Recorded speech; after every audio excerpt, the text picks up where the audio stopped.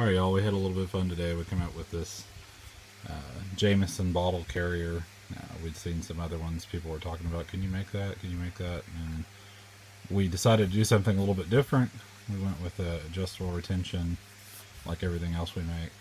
And we put it on a tech lock instead of a belt clip. Work with these a lot. I really like the way they work. They're adjustable belt size anywhere from like 1 inch up to 2 inches. They're pretty solid. We use them on competition rigs.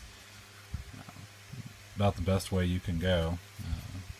This is the 200 milliliter bottle of Jameson. Goes in there and gives you a nice Kydex click that everybody loves. So if you guys want these, we're running them on the website www.YetiTac.com.